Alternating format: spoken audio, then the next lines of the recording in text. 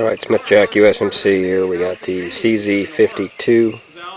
Fires the 7.62 by 25 Tokarov. And what it has in it is a new barrel, brand new barrel, because the old barrel was corroded out due to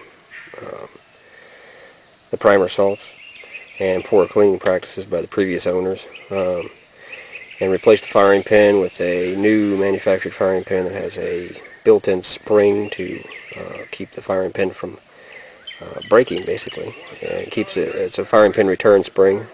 It also has new roller cams in it. I'll provide pictures of these later on the video. Well, right now what we're going to do is we're going to break in this new barrel. This barrel has not had a bullet go down it yet, so it dropped right in, fitted well, so we're going to try it out.